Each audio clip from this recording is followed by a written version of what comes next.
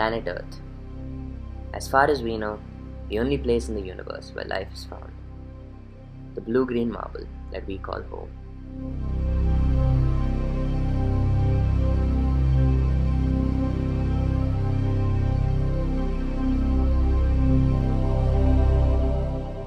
We don't know exactly how life started, but we do know it was a chaotic mess. Different forms of life emerged, adapted, and were destroyed again and again and again, in a cycle that lasted for almost 2 billion years. Then, around 1.56 billion years ago, the continents began to shift, multicellular life emerged, and walked on land, created the dinosaurs, killed them, then made us, almost killed us multiple times, forced us to adapt, forced all other animals to adapt, and created the life that we know today. But we also know that the life we know today wasn't always the way it is now. In fact, life was completely different millions of years ago. But life couldn't have just popped out of nowhere. It has to have a story, right?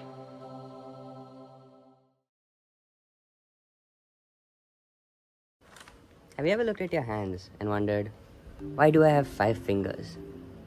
Have you ever wished for 6? Or wondered why you don't have 3? Well, there is a reason. Have you ever watched a documentary and wished that you had an ability that one of the animals had? Have you ever walked barefoot in the jungle, wishing you had hooves like a horse to protect your nicely well-groomed, taken care of feet? Imagine this, you're a short giraffe and you see an acacia tree. Acacia trees have a lot of thorns, so the only leaves that you can get to are at the top of the tree. Now you being short can't reach the top of the tree, but then this bigger, taller giraffe comes along, and of course he gets the great food. Now you're left sitting there, a short giraffe, with no hope of getting those fresh acacia leaves, so you're probably going to starve to death and die. And obviously, no living thing wants to starve to death. But since you can't reach those sweet, sweet leaves on top of the acacia tree, you're not gonna make it very far. Meanwhile, that taller giraffe can reach for the top of the tree and get all the nourishment he needs. So, you're dead. But the taller giraffe, he's successful. He goes around, finds a mate, propagates his offspring. And what do you know, 4 million years later, all giraffes are super tall. His height just might be a fluke, but you're dead and he's alive. So who are you to talk? And for all we know, that taller giraffe might be the ancestor of every giraffe we know today. Basically how it works is, the taller giraffe gets more food. The more food he gets, the more likely he is to survive.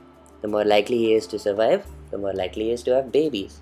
And the more likely he is to have babies, the more likely his genetics are to be passed down from generation to generation, making every single giraffe born from his lineage so tall. Like, if you've seen giraffes in real life before, you know what I'm talking about. They're huge. By the way, the same logic also applies to tongues. The giraffes with the longer, thicker tongues were more likely to get more leaves, and so, you get the idea. The process I just explained is called natural selection.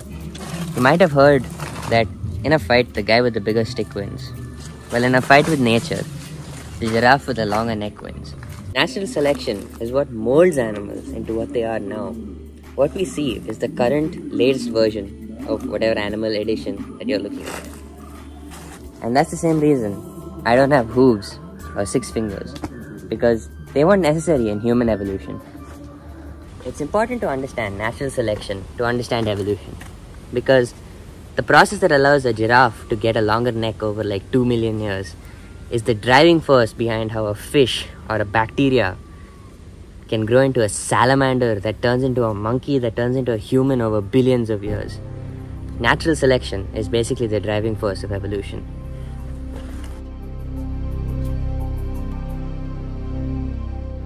Around 530 million years ago, during the late Cambrian, we saw the emergence of the first fish. They were omnivores, eating whatever they could find, but soon evolved into predators. Over the next few million years, evolution gave rise to some of the fiercest predators this planet has ever seen, like this Dunkleosteus that crushes prey between its massive jaws. But even though this animal emerged much later than the fish you saw in the previous clip, you can see the similarities. The four pectoral fins, the dorsal fins, the large, powerful, muscular tail, the bony head. That is how evolution works. You can see that the traits that make animals better are the ones that stay predominant. We know that the first land animals were very similar to salamanders. They had weak arms and didn't move around much, but they were still quite different from anything we can see today.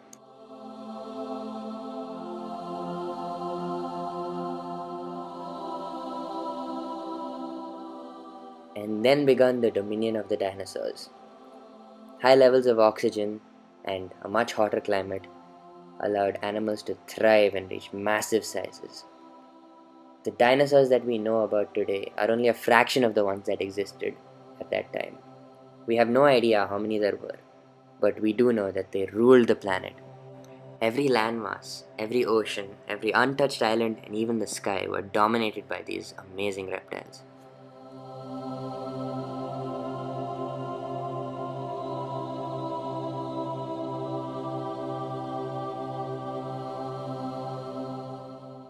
The beauty of the animals of the past lies in their mystery. Remember, we know absolutely nothing about the behavior of dinosaurs, how they interacted, or how they lived. We only know what the bones show us.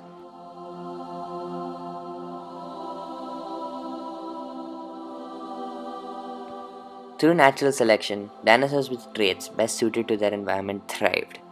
These traits, the long necks for reaching high leaves or sharp claws for hunting, were passed on to offspring.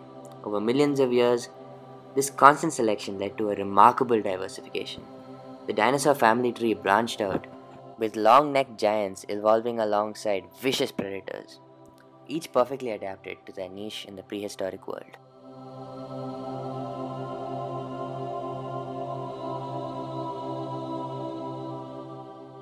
The amazing thing is, dinosaurs ruled the world for 165 million years. For context, we've only been around for 200,000.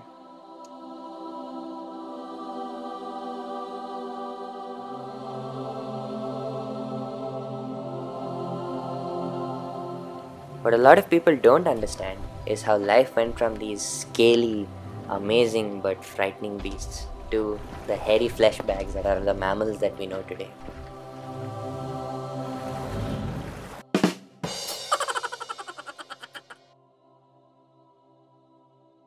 We're not 100% sure it was an asteroid, but whatever it was, the dinosaurs are dead. Yet, life presses on. Again, you can see natural selection and evolution at work. The dinosaurs that could fly at the time were the ones that managed to escape the worst effects of whatever catastrophe caused their demise. And the modern descendants of dinosaurs are birds like this cassowary.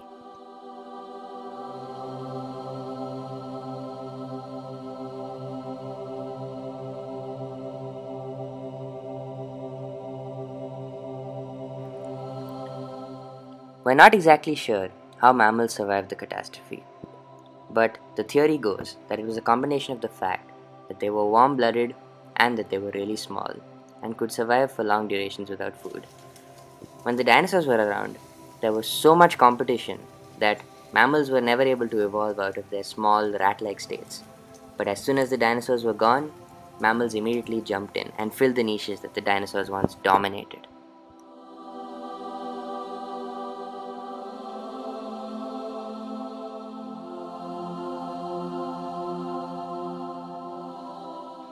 Taking over the land and the sea, mammals dominated the world.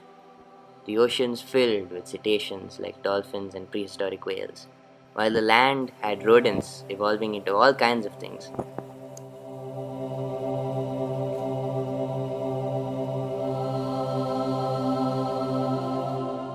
And then came our ancestors, Catharines. People say that we evolved from monkeys, but that's not exactly correct. We evolved from apes, which are quite different from monkeys. In fact, gorillas are apes. The simple way to differentiate is monkeys tail, apes no tail. We're apes. And so, from our common ancestors, chimpanzees, millions of years of evolution created the modern humans we know today, Homo sapiens. And this process of natural selection continues even now in a remarkable story of adaptation and change. We don't know where it's going, but we do know that the process of evolution will drive the course of life for millions of years to come. And though we may not look a lot like our gorilla cousins, if you look through the fossil record and the history of life on Earth, you can see evolution at work at a remarkable scale. From the single-cell life that first stirred in the oceans to the giants of the savanna or the insects of the forest floor, life on Earth has taken up many forms, the forces of natural selection and evolution driving their creation. The messy soup that was early Earth gave rise to the most beautiful display of nature the universe has possibly ever seen.